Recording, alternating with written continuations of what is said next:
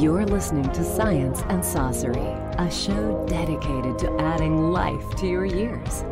And now your hosts, registered dietitian Juliana Hever and scientist Ray Cronice.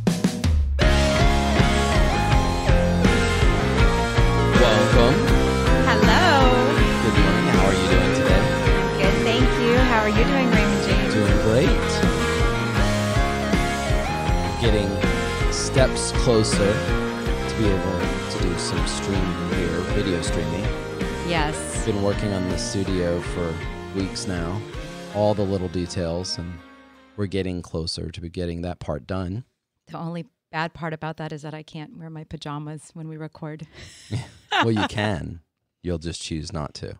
Probably. So we'll just have to, at some point, we'll just have to get a vote out there and say, when is Juliana going to do Science and Saucery in her pajamas?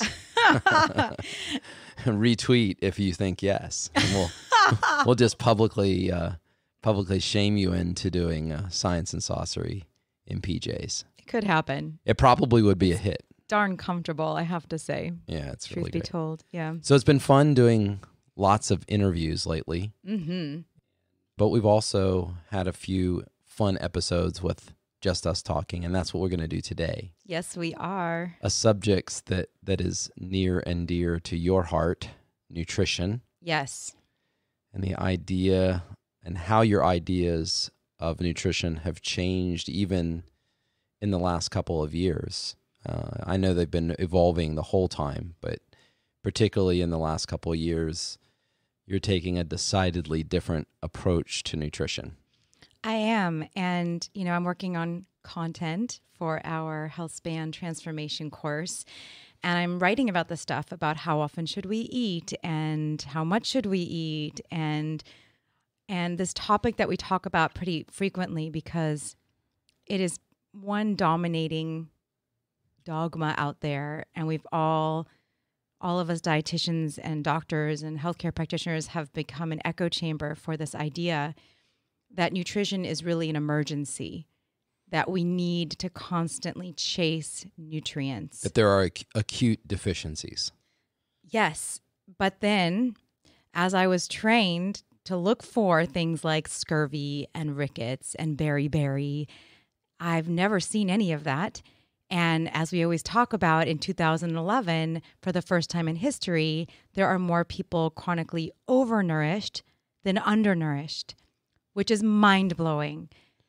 Especially what's interesting is that even, when you're eating to the right of the triangle, or like I say, if you're eating a plant-based diet, this is when nutrition becomes like an alarm, a sounding alarm from others, where people are so concerned about specific nutrients, and they're going around asking people, anyone that's saying no to a burger, like, well, where do you get your blah, blah, blah? It always sparks a conversation. And in reality, it's not a problem. The problem is the opposite direction. So I was going around. I always say this too. I was going around speaking and writing, and my mission was to show the adequacy, the nutrient adequacy of eating plants. Defensive position. Very defensive, because that's what everyone was worried about. People eating that way, people watching people eating that way, people that loved people eating that way.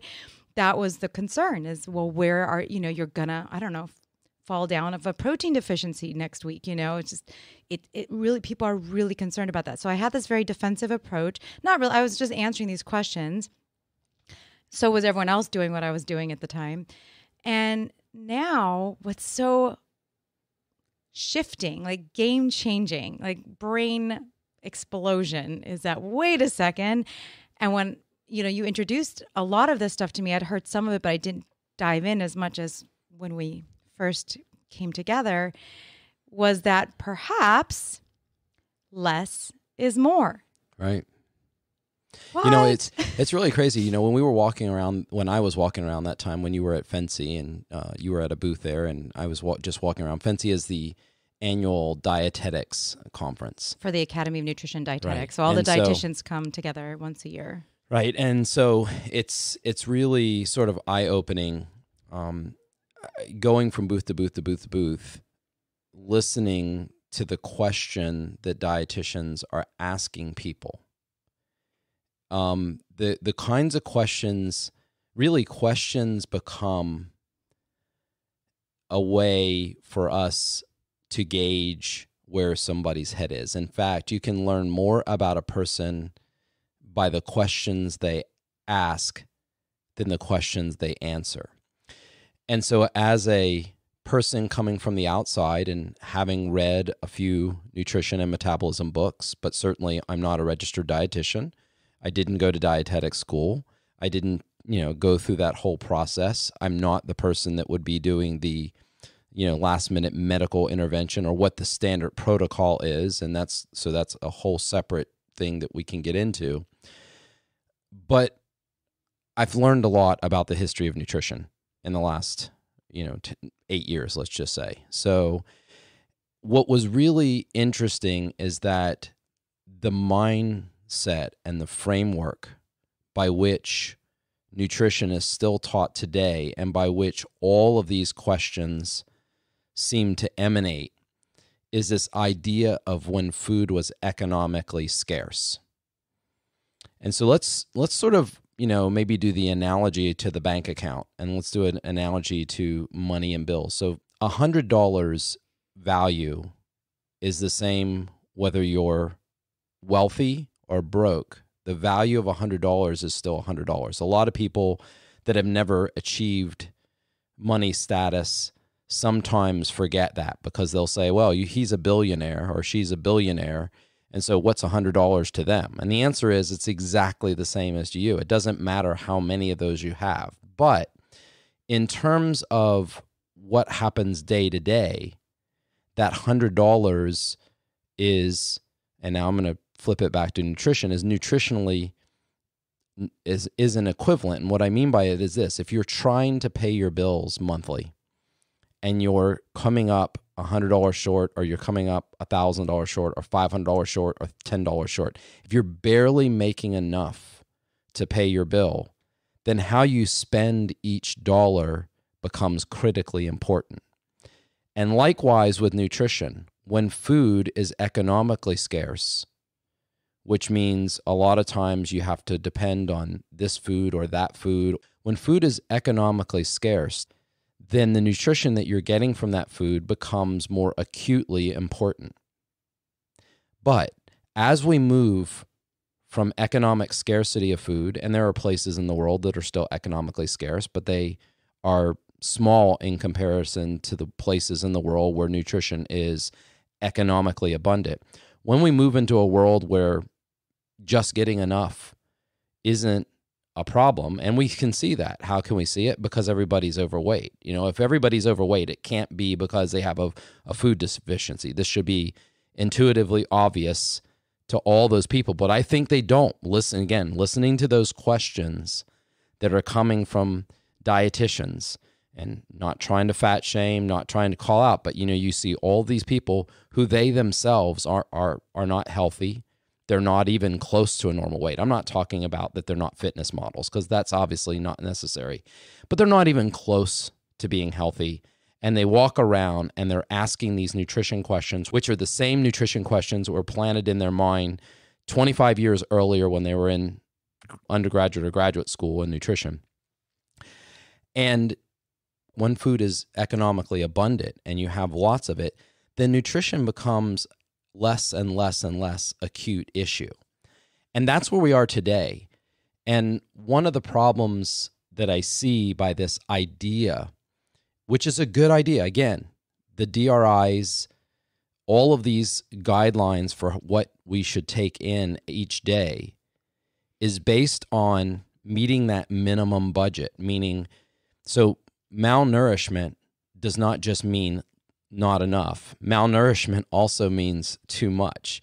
We don't talk about it much because for most people and throughout human history, overnourishment was only a problem of wealthy. It was the diet of affluence.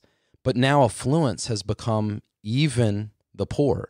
In fact, the idea that obesity is a symptom of poverty shows us that, we have this excess of food.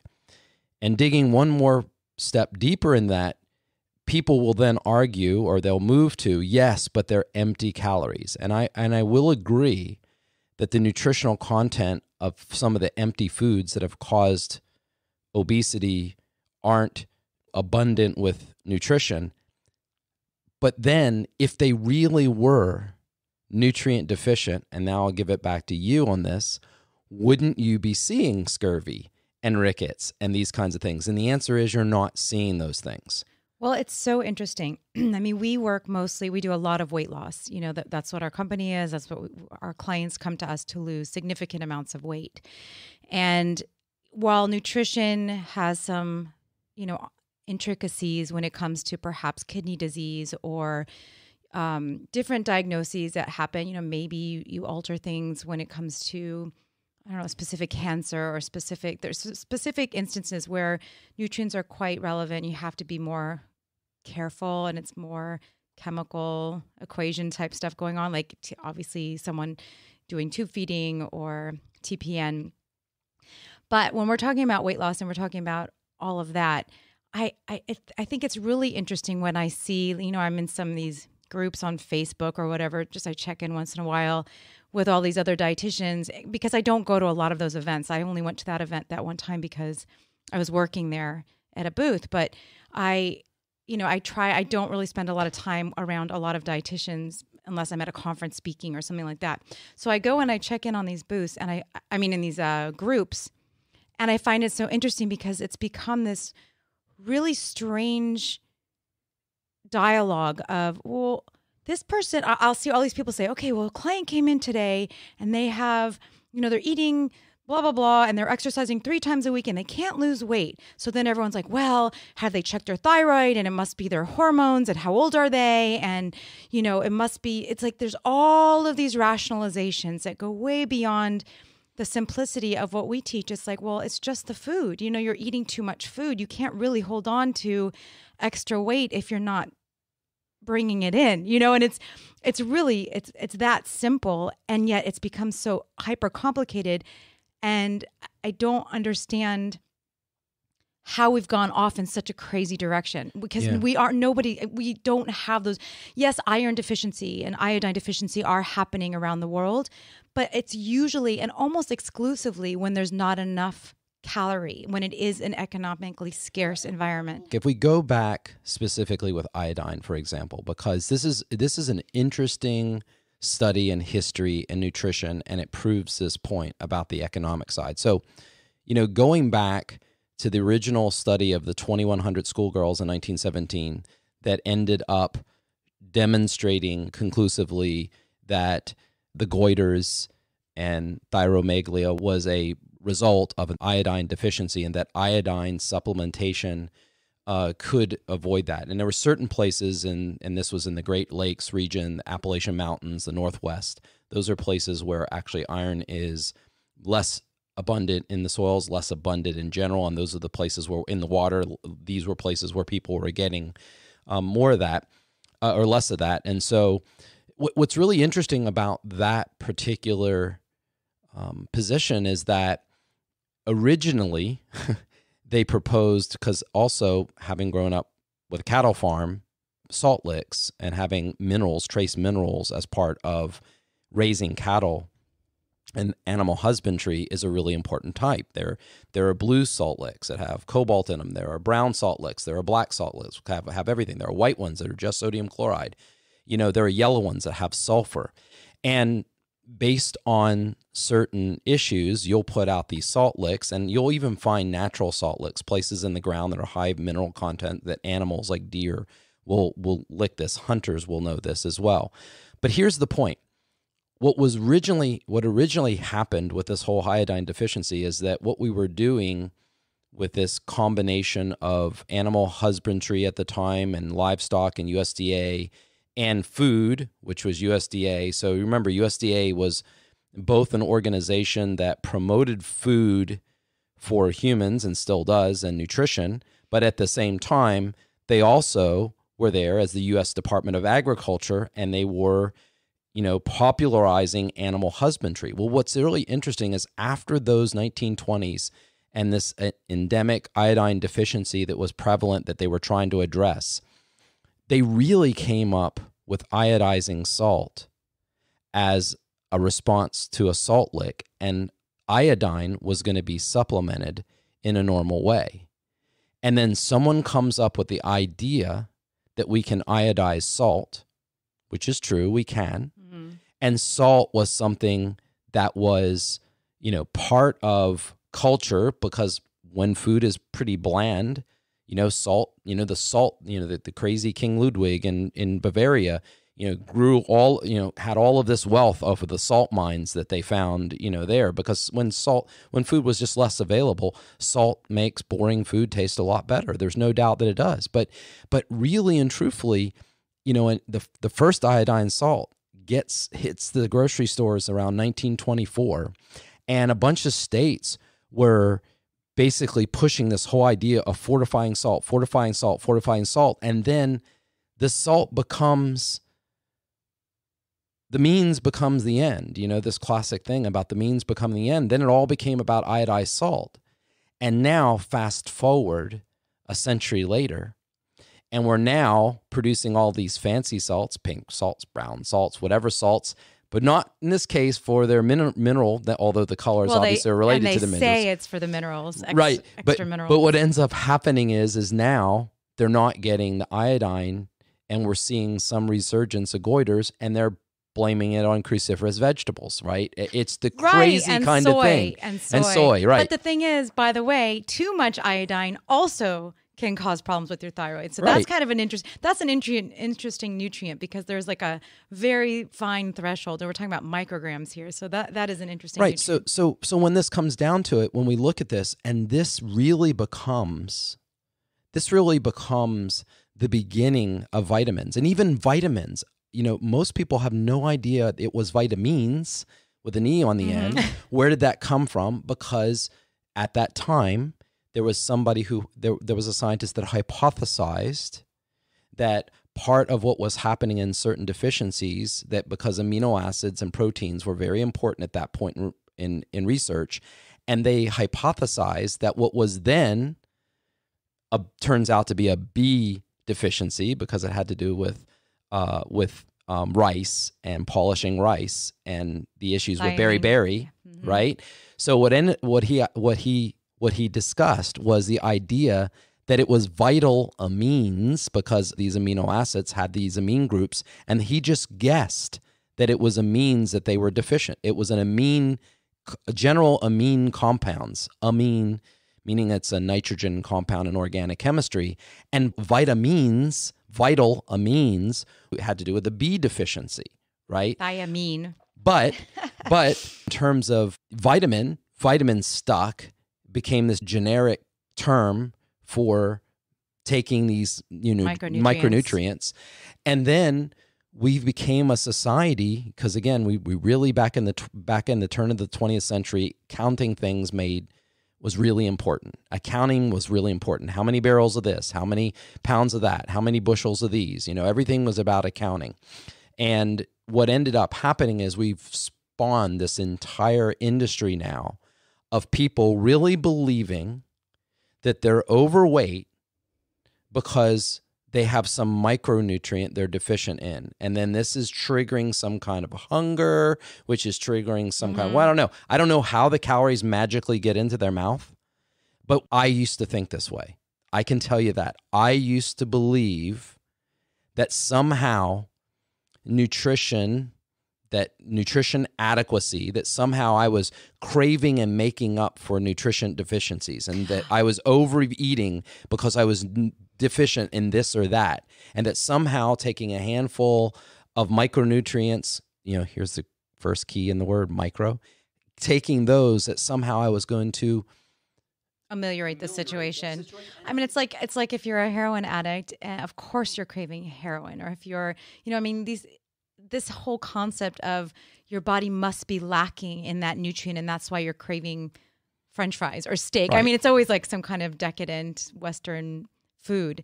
It's crazy. It's like, why? What? It's like mixing. It's like everyone's looking for an answer. Well, we want to be diagnosed. This is our thesis of you're not broken. If you start from a thesis, for example, if we go back to, and we've said this on so many podcasts, Jeffrey Rhodes, or sick individual, sick populations, I always get it backwards.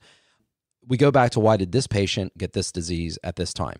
Too few physicians are asking that question. What they're asking is, how do I manage disease? When you were talking with Robbie and Cyrus, you were saying very specifically, they're talking about mastering and reversing their diabetes rather than just managing diabetes. Well, they don't reverse it because well, they have not type 1, but I'm just saying in general that approach with type 2 where you can reverse and instead of just manage. Right. And even that, I mean, going back, this is a little sidetrack, but even that, a lot of people are simply believing they're managing diabetes by going on a low carb diet. Right, by removing the antagonist. But so bringing this full circle back to nutrition and economy and you're not broken, this idea that you need a certain amount of this micronutrient or that micronutrient every day is kind of silly on its face. It probably matters a lot, back to that, what's the value of $1, what's the value of $100, if you're barely getting enough food to eat, then each meal becomes nutritionally more significant. However, in a world of abundance, the idea that biologically we were scavenging in nature and we just so happened to get all of the nutrition every single day that we needed is kind of a crazy thought, right? Yeah, it is now in context, even though we don't think about it like that. And I don't think most people really think about that. Like, this is what we know to be true. But it's interesting because this is leading to problems on the other side. Just because something is good doesn't mean more is better. And this is the case with nutrition. And certainly it's happening with just if you look at energy and calorie and the obesity epidemic, but even more specifically, they've found this vitamin du jour. Like, first it was, I think vitamin A came first, or vitamin E. One of them came first, and it was like it's going to help reduce cholesterol and it's going to help you with reduce cardiovascular disease. So they concentrated, isolated it, and gave it out as supplements. And it backfired. And same thing with vitamin A in smokers with the beta carotene. And they actually they had to stop their studies short, the carrot studies, because the people that were taking the supplement were dying more or faster than those that weren't, than the controls. So interestingly, and now we're on vitamin D, that's become a new thing too. So this vitaminization, I guess you could say, of us, of humans, and hyper nutritionism, I guess you could say, where people are taking these powders, that have all the nutrients and a vitamin and a bar that's fortified and this and more this, more that, more this. And, I need a smoothie because I need to concentrate the nutrition and the soil is depleted. And all of these attempts to get more, and look at where it's leading us. And I'm sure there's going to be, this stuff is unfolding, but people aren't looking at it like that. They're still thinking there's something missing or there's something else. Yeah. And one thing that sort of, I think, rides on top of this concept, this top of nutrition being an emergency, especially if we now bring in the food triangle, because one of the goals originally that we were working on with the food triangle was to also sort of address the micronutrition element. And what's interesting, and this is very, very general, but if I were going to put the animal and plant source food into different nutritional buckets, what I would generally say is, on the plant-based side, there are things that we need to think about in terms of iodine, to a different degree, iron. These I'm going to bring up even the controversial ones: zinc, selenium, calcium, vitamins A, D, B12, protein, specifically, things like taurine or any of the essential amino acids, omega-3 fatty acids. On the animal side, vitamin A, D, C, E, folate, calcium, potassium, magnesium, iron. And iron, again, it's another way there because we're getting excesses of overnutrition. And fiber, dietary fiber, which we don't find over there. And what's really interesting when we look at both sides is it's true that as we go up the food chain, animals concentrate nutrition. They don't create it for the most part. For the most part, plants, since they don't eat, since most plants, almost all plants don't eat, we'll put our pitcher plants and Venus flytraps and things in there as the few carnivorous ones that are there, but they still photosynthesize primarily. Anyway, the point here is that these organisms that can't eat must synthesize all of their nutrition, and that's why we find a plethora of micronutrients and phytonutrients, phyto from light, phytonutrients, in terms of, from plants. Plants. I know, like, wait a second. Are you talking about the mechanism? Yeah. Or, okay. But the idea that a lot of nutrition is created and then it's concentrated up, and then this leads to, something that I got started on originally with Joel Fuhrman, of the idea of nutrient density, meaning, health equals N over C. Nutrients per calorie. Yeah, nutrients per calorie. And while that's true, what ended up happening is that same concept got co-opted by the Paleolithic and some of these other people saying, well, if we want to really look at nutrition, we're going to look at things like liver, organ meat is all nutritionally dense, because there are places where we store, for example, B vitamins, we store in liver. And this is true. It is true that in some past, whatever, part, I don't know that it necessarily had to be the Paleolithic, but in some nutritional past, obviously there are sources of some of these, plant sourced nutrition that ends up in animals because they store it just like we store it. How do they reconcile? But I want to make one more point before we go off on this.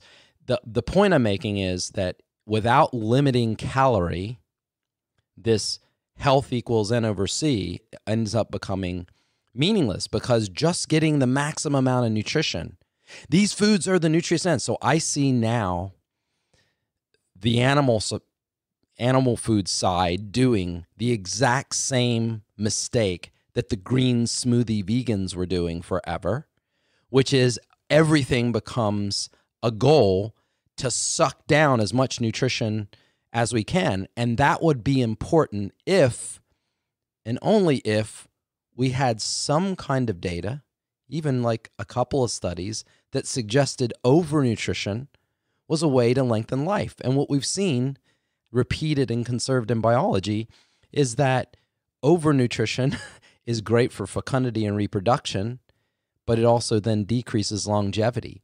And the only way we've, in a strictly dietary sense, extended organisms' life is through dietary restriction. And I said dietary restriction without malnutrition because I don't want to say calorie restriction, because it's not only about the calories. It's also about other nutrition that gets restricted. So this idea that abundance of, liquefying everything in a blender and sucking it down, or eating each little fraction of pig toe because you think that something's in there and we got to grind this thing up to get the maximum thing, or bone broth, for goodness sakes. It's crazy to think that both sides are looking at the same coin. One side sees a buffalo, the same nickel. One sees a buffalo, the other one sees an Indian. Broccoli. And the bottom, and this idea that we're trying to get the most nutrition harkens back to where we started this, which is when food was economically scarce, all the nutrition counted. Now go to that side point that you were going to make. No, just a side point about this whole thing about, you can't, we have to have animals because that's where the nutrition is concentrated.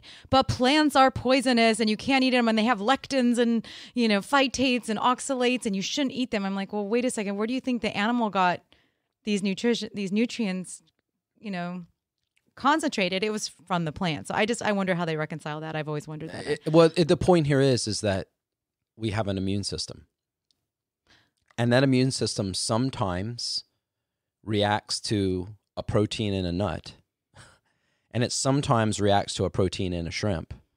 In people who have immune systems that are, hyperactive, let's just say, overexpressed, these are genetic anomalies in the whole thing, a whole view of nutrition. But we have a system that naturally detoxifies these kinds of elements that come in to our diet. Well, not only that, but there is some perhaps benefits of some of those. That's phytates right. happen to be a phytonutrient, really. And, I'm just wondering how they kind of well, how they could say hormesis. something. Yeah, hormesis. All of course. hormesis, is basically built on the idea.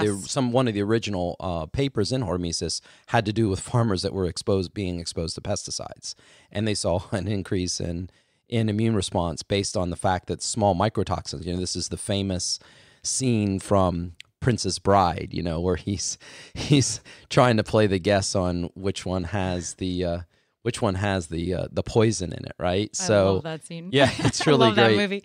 But I think that this idea that, bringing it back to that conference and bringing it back to your change from a plant-based diet being one of justifying or defending its adequacy rather than say it's what it's limited in nutrition or restricted in nutrition, but not deficient in, is actually a benefit. Yeah, and I want to emphasize, we're saying this, and I also we still appreciate the importance of nutrition. We're not saying it doesn't matter, because it does matter. And one of the benefits of a plant-based diet is, yes, probably the things that it naturally restricts, like heme iron and saturated fat and all of those things.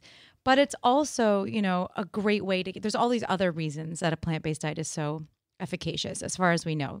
All of those phytonutrients, all of that fiber that we know is crucial. There's so much evidence. So that said, we have some of our clients take a multivitamin just to cover the bases and all that. But I think the message is really empowering and relaxing. It's more of a, it's okay. You don't have to chase protein.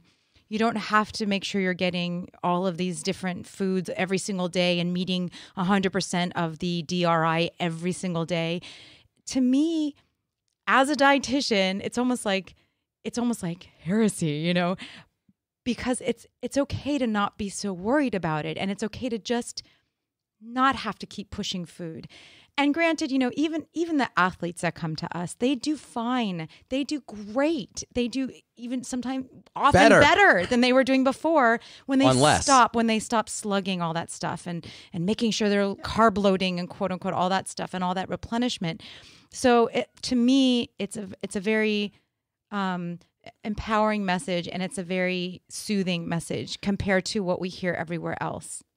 Right. And just bringing back, because I'm such a Princess Bride fan, but bringing us back to that iocane powder, the whole scene is about the battle of the wits, right? Who's going to be smarter? Who's going to be more strategic in terms of, and if you haven't seen it, just go, look. First, you should watch Princess Bride if you haven't seen it, but you can just look at Battle of the Wits and iocane powder, and I'm sure Google will pull up a clip out there. But the bottom line here is that listening to that conversation sounds a lot like listening to a vegan and carnivore argue over nutrition, because they're both going back and forth. And my guess is that both of them are probably subjecting themselves to some form of overnutrition from their approach, if they're all moving into the realm of the hedonistic kind of decadent eating that we find in restaurants and these rare and appropriate moments. I'm not saying don't ever do this,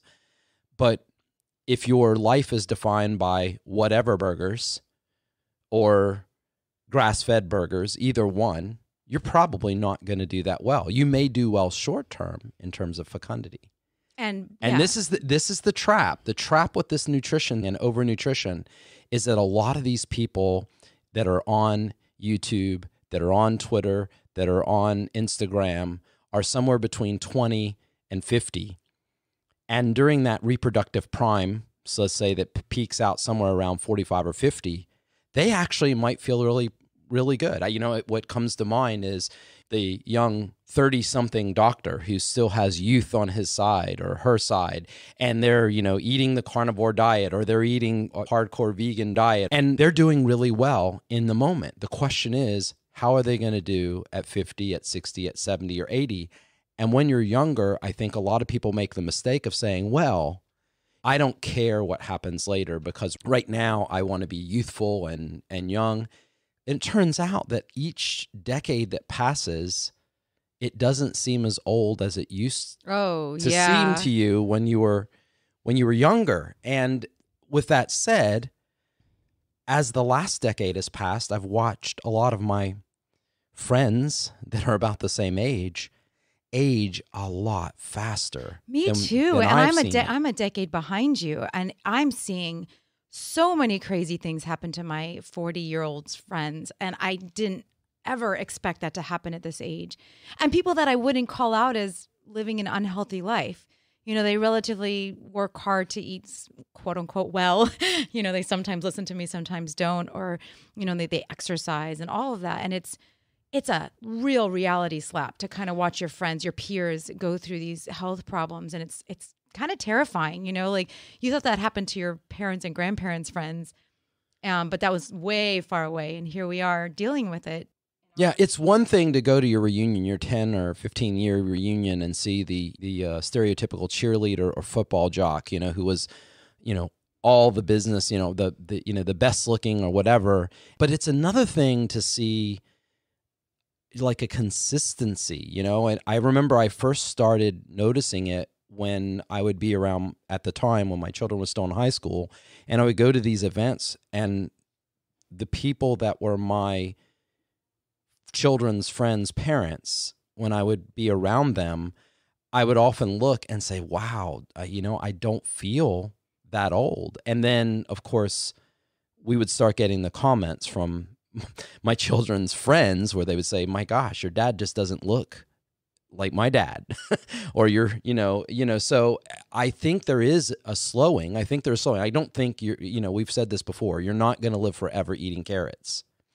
But at the same time, there seems to be something that's consistent with these other issues in nutrition when nutrition is not overnutrition, but adequate nutrition, meaning adequacy becomes a goal.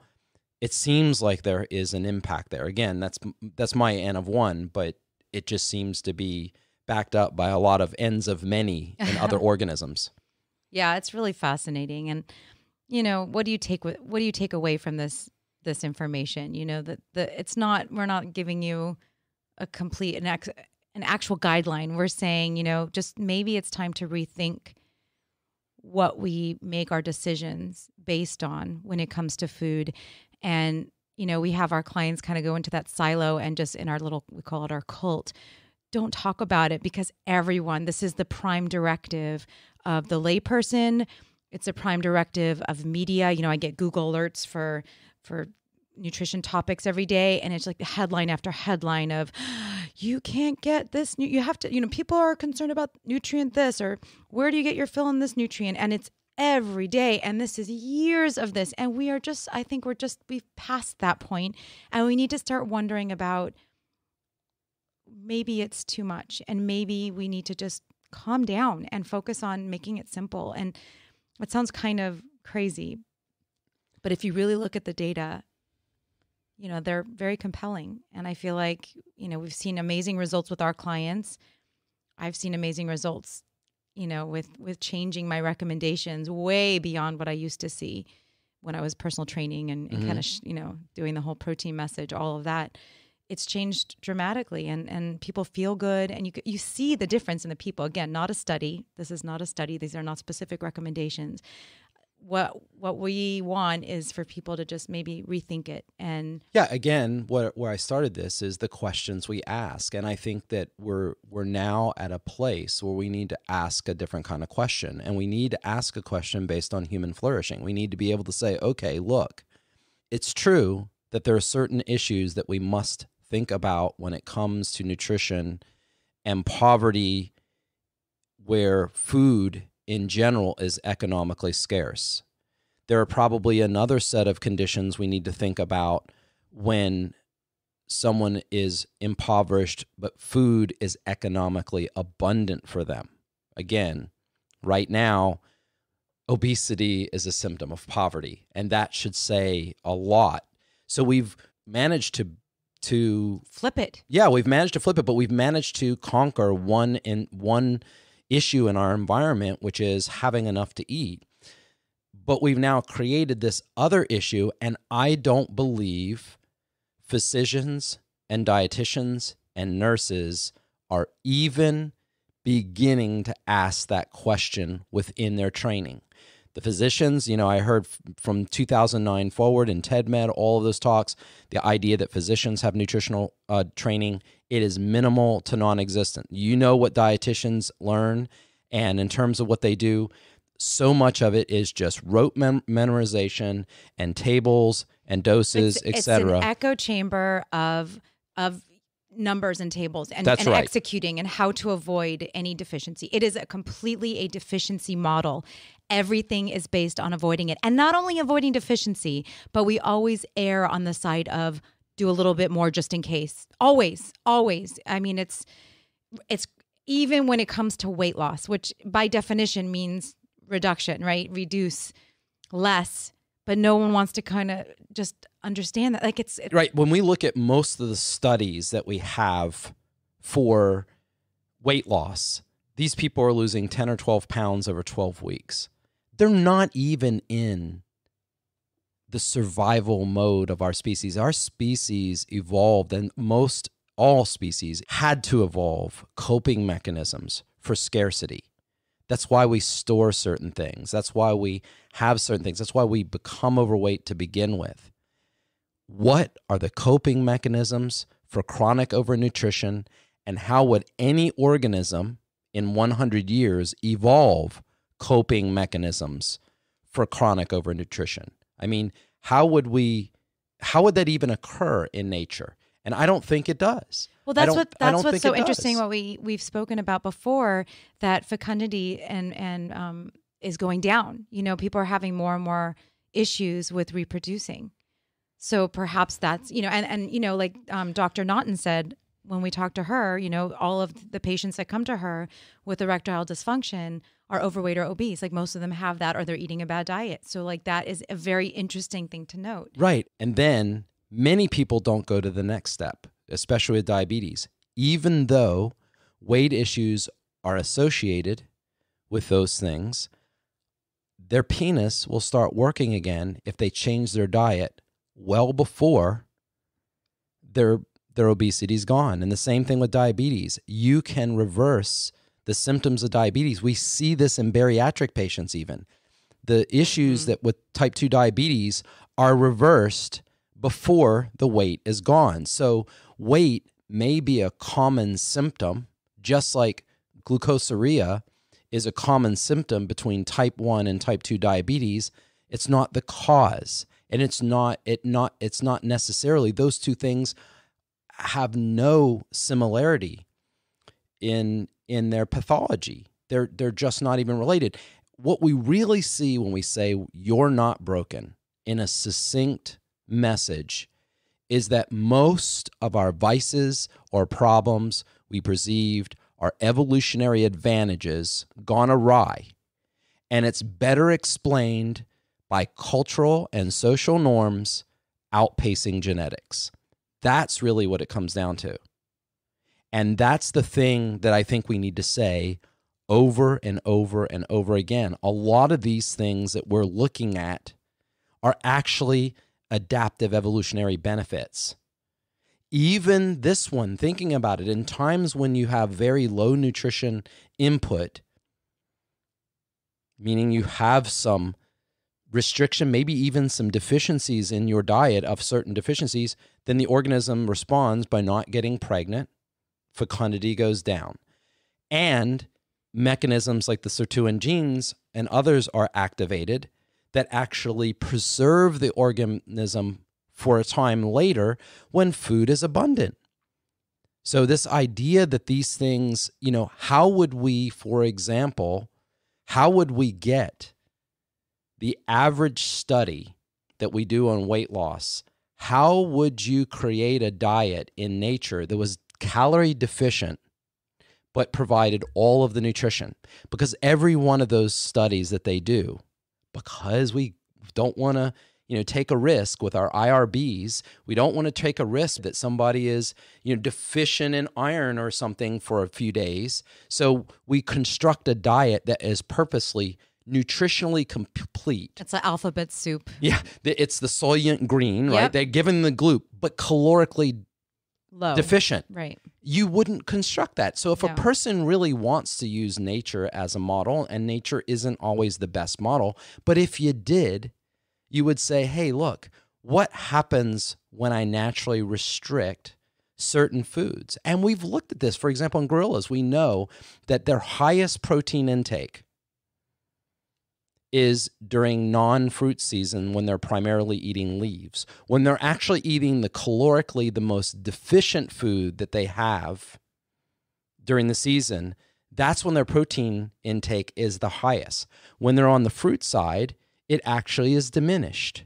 So it's really kind of interesting that we've seen this in nature. We've seen that nutrition, waxes and wanes in biology. And again, mimicking biology and mimicking nature is not necessarily the way we're going to live the longest.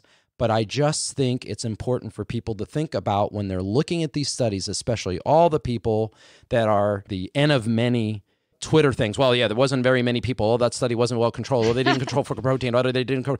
All of that crap. And you say to yourself, most of these studies, by default, especially weight loss studies, don't in any way mimic any of our coping mechanisms because they make sure they get everything. Yeah, it's quite the conundrum. Yeah, it is. So you're not fun. You're not only a scientist, but you're also a scholar. I don't know about that. And a historian. No, these are really interesting things to weave together that, again, we don't talk about in the healthcare industry. I think we have to find a way to design studies in a different way. And this is what David and Drew and I envisioned, what you and I have now carried forward, using the food triangle and not controlling for nutrition. Mm-hmm. Imagine that. Look, at the end of the day, we want to know what to eat. Why not just start with things, real food, that actually, and see how the nutrition goes, and then figure out what maybe the mechanism is? Because it's way too complicated. I don't believe we're ever going to guess macros. I don't believe we're ever going to guess percentages of micronutrients. Oh, no. I just don't think. I think we will do the genetic engineering and gene therapy way before we figure out that MELU. Perhaps. We shall see. Yes. But for now, we've been talking about fun nutrition. Mm-hmm. And it's time for us to I got to catch a plane. Yeah. Thank you all so much for joining us on this leafy green path to good health. It's always the food. So remember, keep eating right. Thank you for listening to Science and Saucery. For more details about the content in today's show or to contact Juliana and Ray, please visit us at healthspansolution.com.